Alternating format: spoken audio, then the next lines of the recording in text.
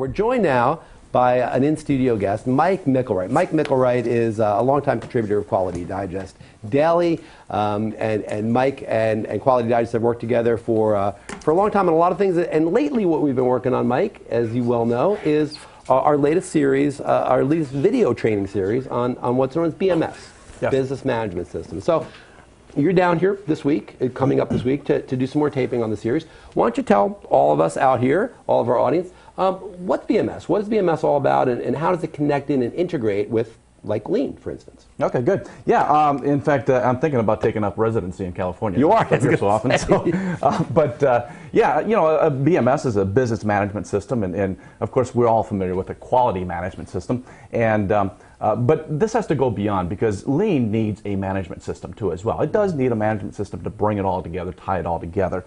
But then if you're into Six Sigma needs a management system. Environmental, you need an environmental management system. What you really need is something to group it all together, to integrate it all together. Otherwise, there's just a lot of waste otherwise. So, you know, it's ironic, because you think about it, all these systems, everything really, the heart of it is about driving out waste, increasing efficiency and quality for the organization, yet the proliferation of all these systems that aren't under one roof creates what? A lot more waste, right? Especially when you talk about Lean and quality. Yeah. There's so much overlapping there. They have the same intent. Yeah. I mean, it's to improve processes, improve our products. But you have the Lean group and you have the quality group, and they're going at it in different directions in different ways, and sometimes they're even fighting for resources, which is, again, wasteful and crazy. It's crazy, and not just in real big organizations either. No. This is in some small organizations Absolutely. Too. That you think, you're like, well, just walk down the hall and just kind of get it together, guys, right? I mean, but it doesn't happen that way sometimes. Exactly. So the video series that we're doing is bringing and showing how to bring it all together, how we can treat it all as one system and drive out the waste, and also to help sustain your improvements. That's great. Yeah. And we're shooting more episodes of that series this week coming up. We shot a lot in the can already, and we can all be on the lookout for that coming up real soon here, later on in the middle part of the year. Well, you know, Mike, the other thing that we had with you this last week was one of our real popular articles on a topic that I know you're very passionate about.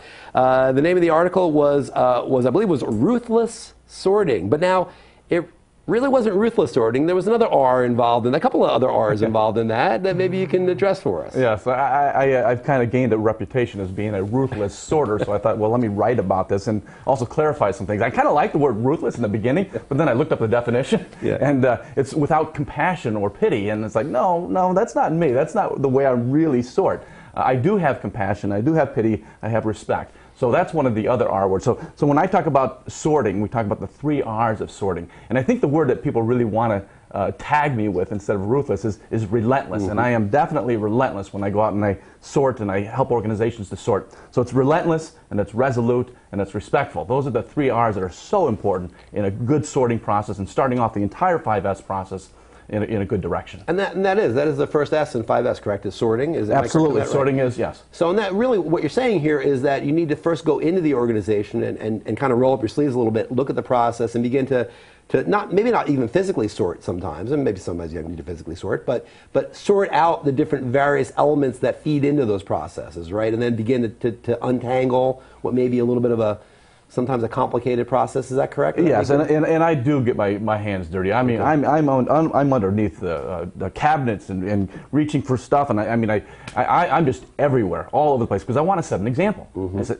everything. We look at everything. We're not just looking at the big picture. We're looking at everything, and yes, our areas, our minds, our processes are cluttered with stuff, and the problem, of course, is that it prevents us from doing a good quality job. So the whole idea of 5S, and then starting off with a good first S, good sorting, is to really minimize operator error. I mean, we in the quality world, we always say, hey, we can't blame people. We need to blame the system.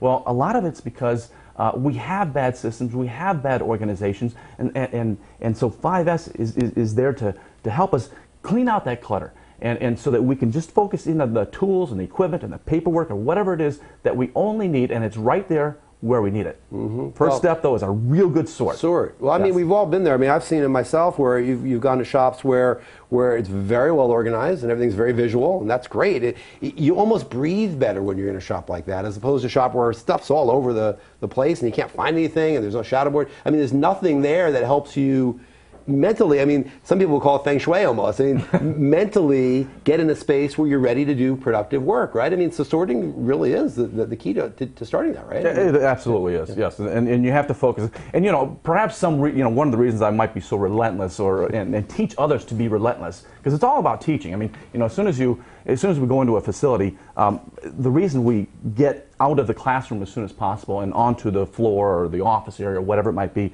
is because it's hands-on teaching. And you need to teach them the right way, and you need to be relentless, constantly asking questions, constantly driving people. And you might have 10, 20 people around at the same time, and you want to keep them all busy. So it's fast-paced. It has to be fast-paced, active, constantly moving, and relentless. Yeah, I hear but you. also respectful to the people. In other words, don't get into their personal space. Be very careful about that, because this is something that they're going to be uncomfortable with in the beginning. Yeah. In the end, they thank you. Yeah, it's all a human interaction like anything else. Yes, it is. It's Yeah. great. All right, well, check that out. That article, again, is Ruthless Sorting. It's really not ruthless. It's really relentless, as Mike indicated. You can check it out. Actually, I don't know, Dirk, if we have that on the player page below there, but it's definitely on the Quality Digest homepage. You can check that out and read all about it. And definitely, again, look out for more from Mike. We're going to be shooting this week, and we're going to have a great video series for you. We're ready to help you train on this topic very soon in the coming weeks and months.